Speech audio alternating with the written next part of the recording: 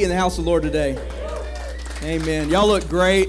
Y'all really do. Let's welcome our online church family as well. Will you help me in honoring them this morning? We are so glad that you are joining with us online, whether you're here in person or you're here with us in spirit. God's doing great and mighty things. Amen. He's doing great and mighty things. And I love that, David. This is how I fight my battles. I think God's got a lot of good things for us this morning because we're in our series entitled Next. Next. God's got something next for you, whether you know it or not. God's got something next. And we've talked about, in week 1, the space in between spaces. And I thought that was really anointed because that's kind of where we are as a church today. We're kind of in that middle ground, space between spaces. But sometimes God will do some of the most amazing things when you least expect it. Amen? Sometimes it'll be when you don't even know that He's working, but He's working when you don't even see it. Last week we talked about being sensitive to the direction of the Holy Spirit. Really being sensitive and following after God and not according to our plans. Because it's truly amazing what happens when men and women of faith will just follow after God, even if it's in contradiction to our own plans. That God does have a will, and His will be done in heaven and on earth. Can I get a witness? Amen. Amen. So without further ado, we've got a lot to cover this morning. And whatever doesn't quite make sense today, I pray that you receive understanding, if not today, at least next week, and that this will become more clear in the following weeks. I pray you have more confidence, church, in what you ask God for. I pray that, and I hope that what He will do next in your life, that you'll have confidence in that. And I pray that you see that every decision that you make, this is important, every decision you make can be used mightily and can be a God decision. And I just pray that you have greater understanding about His will in your life and that we don't limit God. Amen? Again, if we don't get it today, we'll get it next week. So before we begin, I just want us to get to know each other a little bit better today. Is that okay? So I'm going to ask you some questions. I want you to raise your hand if this is you, okay? If this is you, raise your hand. How many of you are the decision maker in your home? Okay, I saw some hesitancy. And then for you married couples, that both of you raised your hands. Yeah, that was a trick question. You can put your hands down. Yeah, that's a different series for a whole nother day. We don't have time to go down that path today. If Christy were in here, I wouldn't have raised my hand. Okay, what about planners? How many of you are planners? I want to see the planners. Keep them up. Okay, planners. Wow, a lot of planners. Put your hands down. Maybe you don't like the term planner. Maybe, who in here is a strategizer? Raise your hand if you're, keep them up. Y'all look around. These are the schemers. Amen, you can put them down. But, you can kind of look around and figure out who's who. And if you're a planner or if you're a schemer or a strategizer or whatever, you don't have to raise your hand on this, but how many are like me and you have a hard time sometimes making up your mind? You don't have to, okay, that's fine. That's all of you. But I have a hard time making decisions sometimes, and apparently some of you do too. Some of you didn't know if I should raise my hand or not, or maybe. Sometimes we have a hard time making decisions. And I get stuck in what I like to call analysis paralysis, right? There's this thin line between carefully weighing a decision and just being indecisive altogether, being locked down and not knowing what to do next because I can't fully comprehend everything because I've overanalyzed it to the point where nothing makes sense anymore. I don't think I'm alone in that, right? But I believe this usually happens to me in my life when it's what I consider big decisions in my life. When I have big decisions, I don't want to misstep or mess up. I want to make sure it's a God decision, not a me decision. We've got a lot of big decisions happening for our church right now, and I really don't want it to be a wrong decision. I want it to be a God decision because we are to be stewards of this thing that God has created here at Connect Church. Amen? And so usually when I get all stuck in analysis paralysis, that's when my wife, Christy, really balances me out. Because on the big decisions, man, those are easy to her. She doesn't have any problem with the big stuff in life, the large moves. She's got faith to move mountains when it comes to that. It's the little things that lock her up, right? And I don't know if you're like Christy, but it's the little things that lock her up. Like when she's in her closet and she's looking at all her clothes and a full wardrobe, she'll look back at me and go, I've got nothing to wear. Amen. Or when I ask her, where do you want to go eat? See, I think we're hitting all the bases today, right? But we've got decisions in life that we have to make, and I'm not going to get to all of it today. Next week, again, I hope it brings clarity. But these are decisions. And let's just face it, our brains are being inundated with as many decisions or as the day is long every single day. You got to think about what to wear, what to eat, what to do in this instant, what to do in that instant. But that's why we need God so much, because some decisions we think are just massive decisions. Some things we think are mundane decisions. But this is one of the reasons that we need God in our life so much, because who do we think we are that we can even decide what decisions are massive or mundane in our life? I mean, there's some things in our life that are so insignificant, so small and minuscule, we'll think that they're small decisions in our life, but really God can take the most minuscule, insignificant thing and He can do mighty things with that small thing. Or the things that we think are so massive and so insurmountable, they're a piece of cake to God of the cosmos, amen? And so we need to understand that there is decisions to make, yes, but man, there's a God that's bigger than every decision that you'll ever have to make in your life. And I just really believe that the Lord touched my heart this week. I believe that He blessed me in study this week, and I want to reveal that to you and what I think He has for us next. This week and next week, I believe God wants to bless you in your decision-making process and let you know that even every decision you make when given back to God, it can be a God decision. Amen. So, well, I believe the Lord touched my heart. Let me tell you what the title of the message is, if you're taking notes, and then we'll go from there. Here it is, From Barrenness to Blessings. Let me say it one more time, from barrenness to blessings. I'm not talking about royalty like barren or barrenness. I'm talking about emptiness, void. From barrenness to blessings. Usually when I'm stuck in that moment of indecision, I feel completely empty, devoid of all rational thought. There's nothing going on up here. Wasteland, right? Y'all know what I'm talking about. Sometimes, ladies, you ask your guy, hey, what are you thinking about? Nothing. There's really nothing going on up there, okay? But that's barrenness. That's emptiness. Well, I thought this was amazing when I saw this in the Word of God this week. Barrenness is mentioned throughout the Bible. Throughout the Bible. But the Hebrew people, they perceived barrenness as a blight from God on you. Now, I do understand in Old Covenant there is some wrath that comes on people, and we have to understand that. Well, the good news is that we are under the blood of Jesus, and no wrath of God shall ever find itself on us anymore because of what Jesus did. But they perceived, the Hebrew people, that if you were barren, then you were cursed by God. It definitely wasn't a blessing. In my studies, the Lord just shocked me. He took me down this path, this dotted line, this divine deviation, if you will. And it was this, that just because man perceives something to be one way doesn't necessarily dictate what God's going to do next.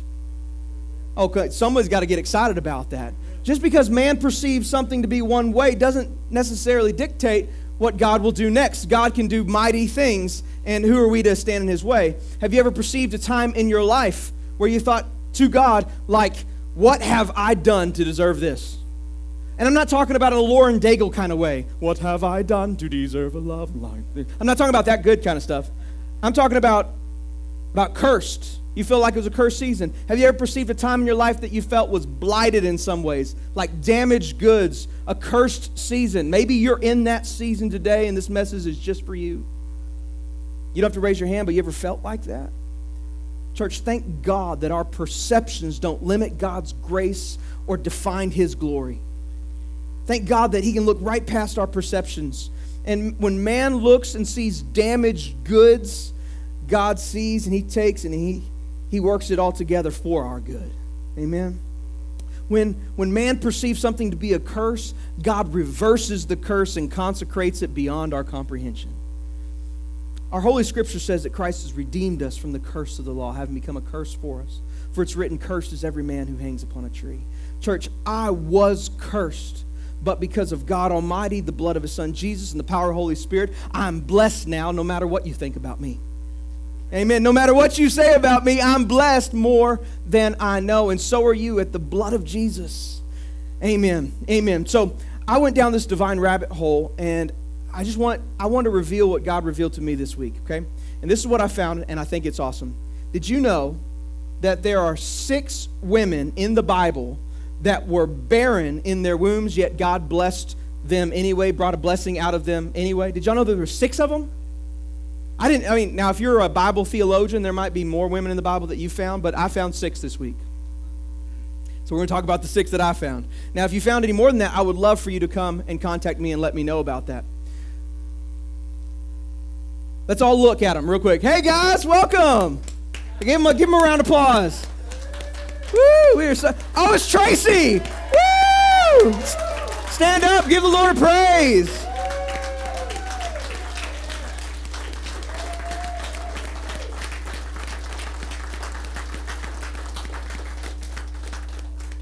Amen. Amen. Amen. Amen. Ain't God good? Amen. Woo! Hey, we didn't even plan that, did we, Noe? Amen. Well, man, that blesses my heart. You know what? From barrenness to blessings. Where there was no way, God saw a way. Man, there's nothing too small for God, nothing too great that He can't do. Woo! Man, I'm just excited. I'm glad to be here. If y'all didn't see what just happened, then you missed out. It was a miracle that just walked in the room right now. Amen. I don't even know where it was. There were 6 women. 6 women in the Bible who were barren. They couldn't bear children, and God opened up His heart towards them and brought a blessing out of barrenness anyway. Now, these women who were barren, I'm going to say it real quick. If you're taking notes, if you miss one, we're going to get to all 6 today. Were women like Sarai, who was Abram's wife, Rebekah, who was Isaac's wife, Rachel, who was Jacob's wife, people like Elizabeth and Hannah. See, the culture of their day, the Hebrew people, they would have perceived every single one of them as less than, as underclassed, as cursed. Yet God saw each one of these women as an opportunity to turn barrenness into blessings. And are y'all good to do a little Bible study this morning? Well, I was going to do it anyway. So, most of us know the story about Abraham and Sarah, but before they were Abraham and Sarah, the father of many nations, the mother of nations, their names were Abram and Sarai. And God came to Abram and He said, one will come from you that will be your heir. And the reason He said that was because Abram came to the Lord and said, I have no heir. In my old age, all I have is this servant. Is this going to be who I give everything to, this land that you promised me? And God said, no, there's actually going to be one who's your very own. Well, in Genesis chapter 16, though, Sarai hears this and God's promise to Abram. And she knows God's promise to Abram, and she makes a decision. And I want us to look at that decision today. And this is in Genesis 16, verse 1. Now Sarai, Abram's wife, had borne him no children. And she had an Egyptian maidservant whose name was Hagar. So Sarai said to Abram, see now, the Lord has restrained me from bearing children. You see the perception? You see what the Hebrew people were thought of barrenness at this time? God is doing this thing to me. That's the perception. I'm blighted. I'm damaged goods. God's doing this thing to me. I wonder how many times, church, we try to limit God by not letting go of so-called truths that we hold so tightly onto. We put words in God's mouth, church, that He's never once spoken over us. That's exactly what she's doing here. And she's saying, I know this is God's will for our life. You've heard a promise from the Lord. You know where this is headed. You know where this thing is going. But since I'm limited, since I'm unqualified, or because I've listened to what others have said my whole life about me, we got to figure this thing out. We got to make this thing work. We got to make this thing happen based on what we see and feel and know. Church, when are we going to learn that we got to walk by faith and not by sight? We got to have faith to see past our own limitations and our own qualifications and know that there's no limit, right, Tracy, to what God can do. Amen. There's none more qualified than the God of the cosmos. And so she's having a hard time here in verse 2, and she said, the Lord's keeping me from bearing children. Please go into my maid. Perhaps I shall obtain children by her. Abram said, okay. I love doing that. Y'all don't always like that, but Mike laughs and Janice laughs really loud at that time. This is the first time he heard what his wife told him the first time she told him. And he heeded the word of Sarai, his wife. Now, how many of you know that wasn't God's plan or intentions for Abram and Sarai, right? That wasn't the highway of God's best for their life. So Abram had a son with his wife's servant, a slave girl named Hagar. Sarai didn't like it. Imagine that. You ever made a decision and then you had to eat the consequences of your choices? That's what she's doing. She didn't like the consequences of her choices, and so the Bible says she treated Hagar harshly. I don't know what that meant, but I can only imagine it wasn't good. Hagar didn't appreciate it, and she fled. She fled. She said, I'm out of here. And she went and she found this well, and she's weeping by this well. And the Lord turned his heart towards Hagar at this well. And I want you to see, after God blesses Hagar at the well, her response to the Lord. I thought it was beautiful. Then she called the name of the Lord who spoke to her. You are the God who sees. For she said, have I also here seen him who sees me?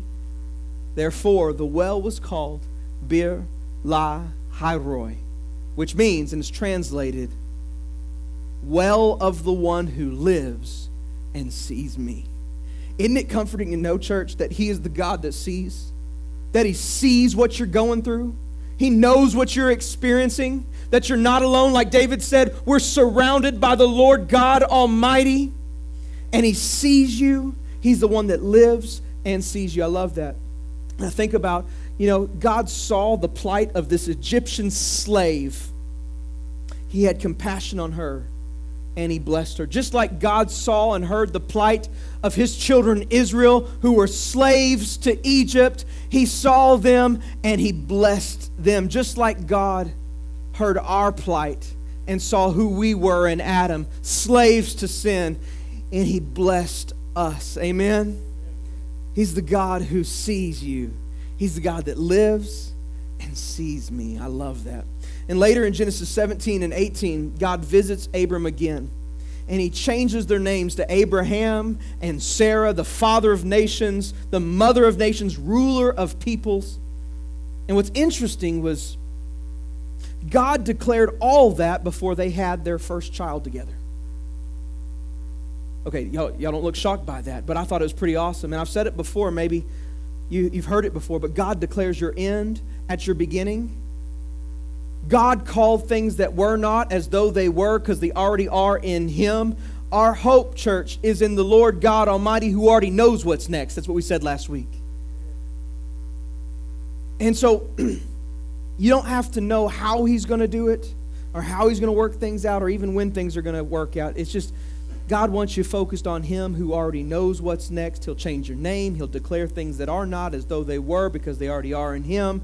And he is the author and finisher of your faith. So he names them Abraham and Sarah, and yet they still laughed at God. Both of them, Abram on one account and Sarah on the next account. And they laugh in the face of God when God says, I'm going to do the impossible through you. They laughed. Can I get a witness that sometimes God is looking down on us and saying, I'm going to do the impossible through you? And you go,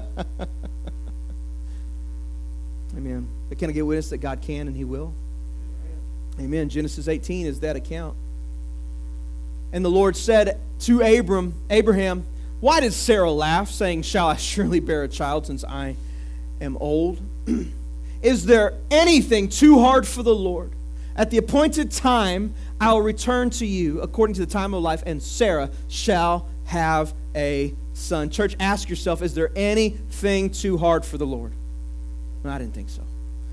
He said, at his appointed time, and by having faith in the one who said it is also the one who will accomplish it. Just, church, watch how God will turn your barrenness into blessings. Amen?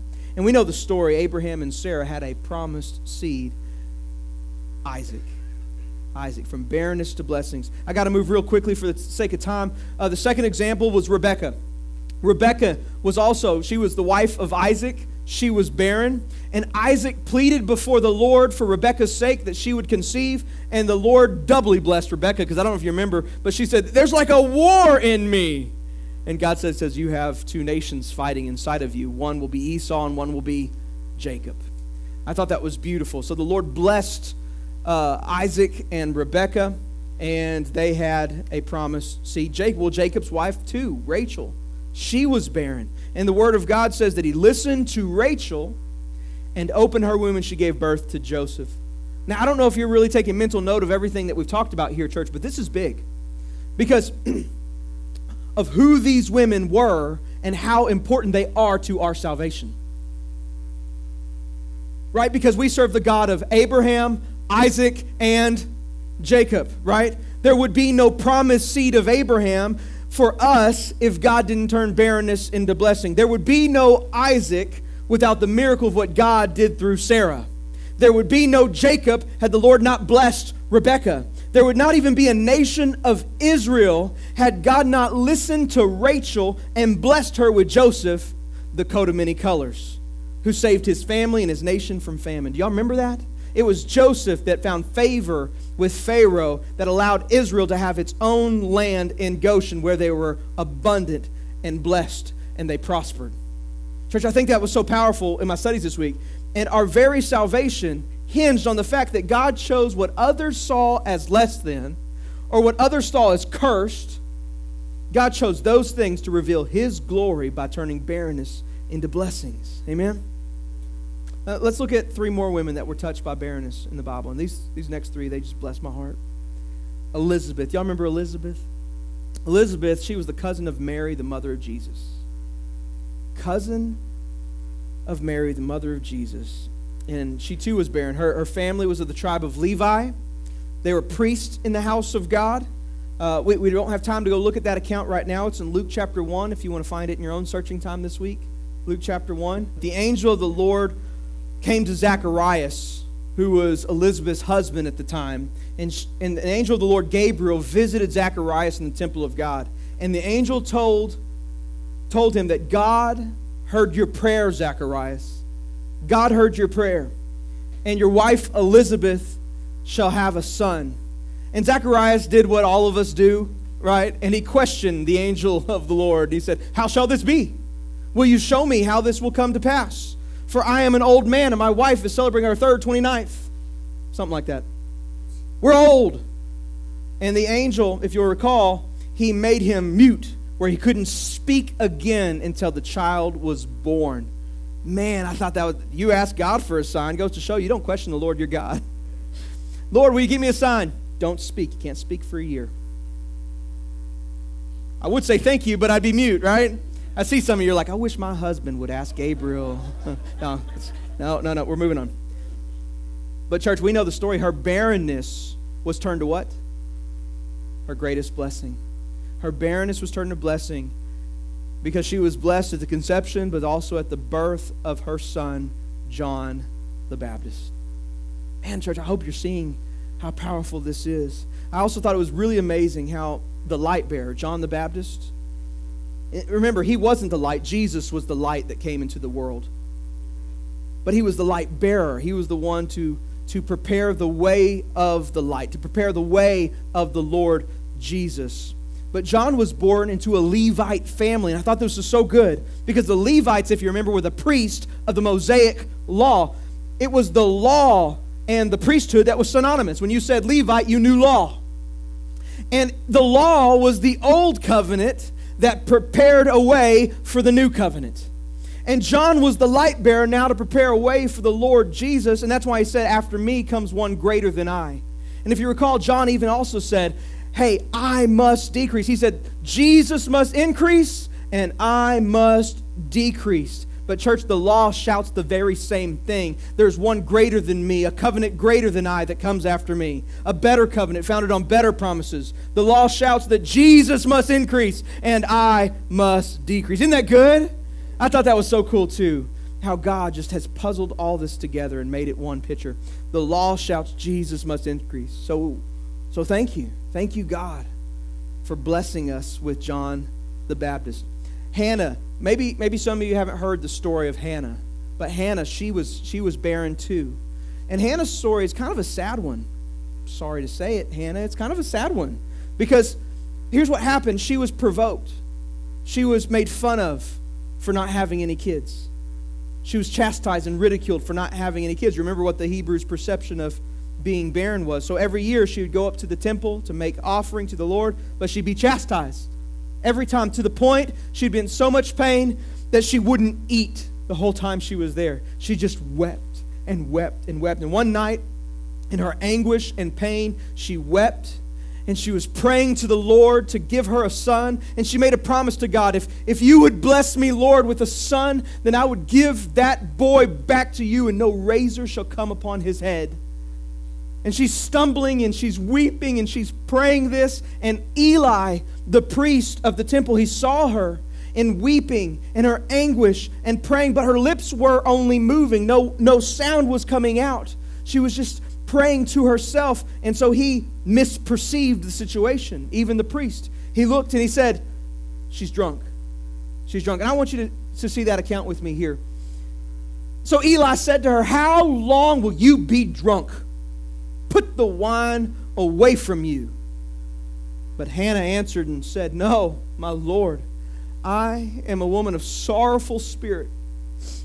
I have drunk neither wine nor intoxicating drink, but I've poured out my soul before the Lord. Do not consider your maidservant a wicked woman, for out of the abundance of my complaint and grief I have spoken until now. Then Eli answered and said, go in peace, and the God of Israel grant your petition, which you have asked of him. And she said, let your maidservant find favor in your sight. So the woman went her way and ate, and her face was no longer sad. You know, there's something about comfort food, isn't there? But it wasn't the food that made her no longer sad. She heard Eli say, go in peace. May the Lord grant your petition. And Hannah's barrenness, church, was turned into a blessing. And she gave birth to a boy named Samuel. Samuel. Now, if you'll recall, Samuel, he was dedicated back to the temple. She kept her agreement with God, right? She gave him back to the Lord. No razor shall be upon his head. And Samuel became the prophet who anointed both Saul, the first king of Israel, and David, his successor as kings of Israel. Now, let's look at our final example of how God will turn barrenness into blessings. And again, if we don't get it all this week, I pray you get it next week. It's in Judges chapter 13. Judges chapter 13, verse 2. A certain man of Zorah named Manoah from the clan of the Danites had a wife who was childless, unable to give birth. And the angel of the Lord appeared to her and said, you are barren and childless. And she said, no, duh. But you are going to become pregnant and give birth to a son. Hallelujah. Now see to it that you drink no wine or fermented drink, and that you have not eat anything unclean. And you will become pregnant and have a son whose head is never to be touched by a razor, because the boy is to be a Nazirite, dedicated to God from the womb. He will take the lead in delivering Israel from the hands of the Philistines. Now that sounds eerily familiar to what we just heard about Hannah's account, right? That no razor shall touch his head. We'll talk about that more in a moment. But this is big news. She's getting word from an angel of the Lord. She just doesn't know who this man is. It's telling her she's going to be pregnant. So she comes back and she tells her husband. Look at what she says to her husband. The woman went to her husband and told him, a man of God came to me. He looked like an angel of God. Very awesome. I didn't ask him where he came from, and he didn't tell me his name, but he said to me, you will become pregnant. I see. So this awesome looking man, as pretty as an angel, said, you're going to be pregnant. Right? And he came to my wife saying, what again? That you're going to be pregnant. And you're going to have a son. Now then, drink no wine nor other fermented drink, and do not eat anything unclean, because the boy will be a Nazirite of God from the womb until the day of his death. Then Manoah prayed to the Lord. Pardon your servant. Pardon your servant, Lord. I beg you to let the man of God you sent to us come again to teach us how to bring up the boy who is to be born. In other words, he's saying, I got some questions for this guy, and he needs some answers. And so God heard Manoah. Church, this is powerful. God what? God heard Manoah. He's the one that lives and sees me. Amen? Look to the one next to you and say, He sees me. Now look to somebody else and say, He hears me. Come on, say it louder than that. Say, He hears me. Church, He hears you. Better than Google. Amen? He hears you. And we need to understand that God is the one who lives and sees me. God heard, if you remember, who did He hear? He heard Abram.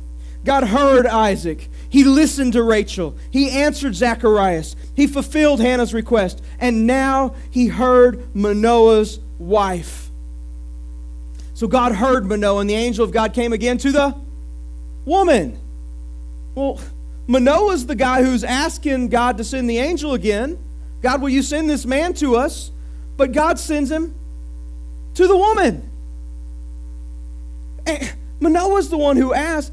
It goes to show you that God's going to do it in His own way. Amen? You might perceive that God's going to do it one way, but He's going to do it His way, and I guarantee you His way is better. It might not look like you perceive it to look or be how you perceive it to be, but God's going to have it His way. And so the man approaches Manoah's wife again. And the angel of God came to the woman, and she was out in the field, but the husband Manoah was not with her. And the woman hurried to tell her husband, He's here, the man who appeared to me the other day. Manoah got up, and he followed his wife. And when he came to the man, he said, Are you the man who talked to my wife? And he asked him, and the angel said, Yes, but let's skip down to verse 15. Manoah said to the angel of the Lord, We would like you to stay until we prepare a young goat for you. The angel of the Lord replied, Even though you detain me, I will not eat any of your food. But if you prepare a burnt offering and offer it to the Lord, I love that. And we're going to talk about it more in detail in a moment. But he said, I'm not going to eat what you're providing me, but if you will give it back to God. And Manoah did not realize that it was the angel of the Lord. He still thinks it's just this fine-looking man talking to his wife. And he's going to feed him. Then Manoah inquired of the angel, What is your name?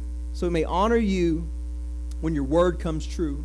And he replied, Why do you ask my name? It is beyond understanding. It's beyond understanding. Amen, church? We need to understand that's where we find God, beyond what we can understand.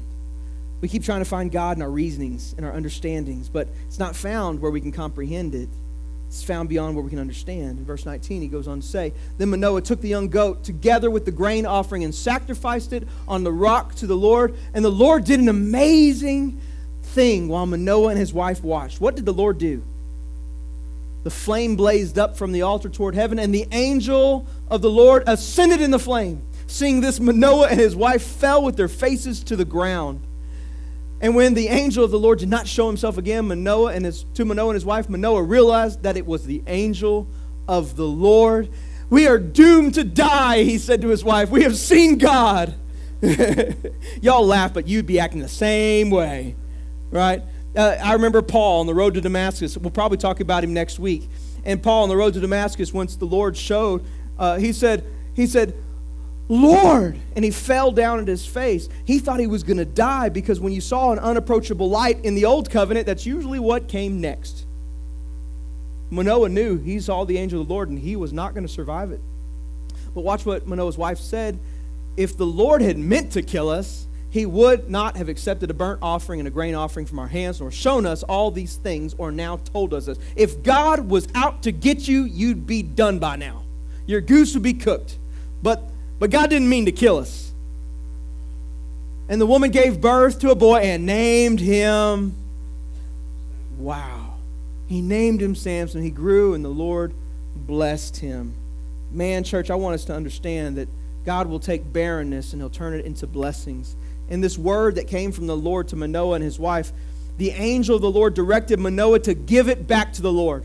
Make a burnt offering to the Lord. Everybody say, this is from God. If it's from God, if you're taking notes, write this down. If it's from God, you give it back to God. Let me say it again, and David did a great job talking about this morning. If it's from God, you give it back to God. You give glory to God for what God has done. The very breath that I breathe is from the Lord. The worship that we do on Sundays is not time filler for me. It's where I take this borrowed breath and I give it back to Him. Amen. Your children, the Scriptures say, are a reward from the Lord. We're just stewards while they're in our care. I pray that we're good stewards of them while they're in our care. But we're to give them back to God. It's one of the hardest prayers I've ever prayed as a dad, is I can't, but you can. And I'm going to do the best I can, Lord, through me, God. Let your will be done. But I give my kids to you. They're yours. These are yours. You give our kids to the Lord. My financial blessings, church, they're not mine. They're all His. I should give it back to Him. My gifts, my talents, they're not mine. They're from the Lord. Every good and perfect gift comes from above, and they're from God, the Father of lights, where there's no shadow or variation of turning. If they're from God, I should give it back to God. Amen. Amen. You praise God for that. You might have gifts and talents, and man, you're so gifted that you can get worldly gain from everything that God has given you. Well, praise God that you're getting to put food on the table because what God's done through you. But your gifts, your calling, they need to be given to His kingdom too. Amen. When they're from the Lord, you give it back to the Lord. And I remember Paul said something like this in Ephesians. He said that we are God's workmanship, His craftsmanship, that we were created for good works, that we should walk there in them. So Abraham, what did he do with Isaac? Do you remember? He walked him up, he marched him up a mountain, and he was prepared to give Isaac, the promised seed, back to the Lord. He was about to put him on the altar. Actually, he put him on the altar. He bound his son up, and he took the knife, and he was ready to sacrifice the thing that God had given him because God asked it of him. And God steadied Isaac's hand with the hand of an angel, and He made for him a scapegoat caught in the thicket. Do y'all remember that? Man, church, it's the same thing that God did for us in Jesus. He gave us His very own Son, the promised seed, and He made no way of escape for Him. Jesus was the scapegoat that we all might live through Him. Amen, church. Man, this is powerful. My very life, church, is not my own. It's His. I've been purchased. I've been bought with a price. If it's from God, I give it back to God. Amen? Amen. We can just keep praising God. Your life is not your own. And I know you're like, who are you talking about, Trent? Don't fool yourself. It's His. And we need to give it back to Him. Hannah and this wife here that we read, they both gave the blessing back to God. And if you remember, Samuel and Samson, they were both Nazarites before the Lord. And if you don't know what a Nazarite is, let me just tell you, there's a lot of things that you could offer to God in the Old Covenant law. You could give Him a burnt sacrifice. You can give Him an offering of incense. You can give Him a grain offering. We just saw that with Manoah's wife and Manoah. But one thing that you could give back to God is you could give God a child. You could consecrate from the womb a child and give it to God, and that child should be called a Nazarite. Now, all of Numbers chapter 6, and I want you to go back in your own time this week and read it. All of Numbers chapter 6 is the vow of Nazarite. How you had to live in order to be a Nazarite and to dedicate this child back to God. And it says that the son shall eat of no unclean animal or touch any unclean thing. That the child shall not drink any fermented drink. No razor shall be on their head. Doesn't that sound familiar? That's the qualifications of a Nazarite. And there's many more.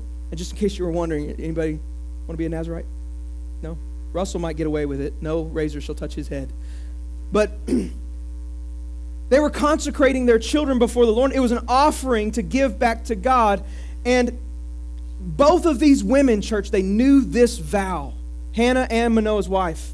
But what I want you to see is this. When God turns barrenness to blessings, you give it back to Him. If it's from God, you give it back to God for His glory. And watch this, and it blessed me so much this week. I think it's really amazing. In Numbers chapter 6, right after God told Moses how the children of Israel are to give a vow of Nazarite back to Him, in the same chapter, there's nothing else in this chapter, this is what God did next. And the Lord spoke to Moses, saying, speak to Aaron and his sons, the priests, saying, this is the way you shall bless the children of Israel. Say to them, The Lord bless you and keep you. The Lord make his face shine upon you and be gracious to you. The Lord lift his countenance upon you and give you peace. So they shall put my name on the children of Israel, and I will bless them. You give it back to God, church. And this is the blessing that God will put on you. This is the blessing God puts on your kids. This is something that we need to understand as we go into this next season. I've been praying for some people specifically this week. You know who you are.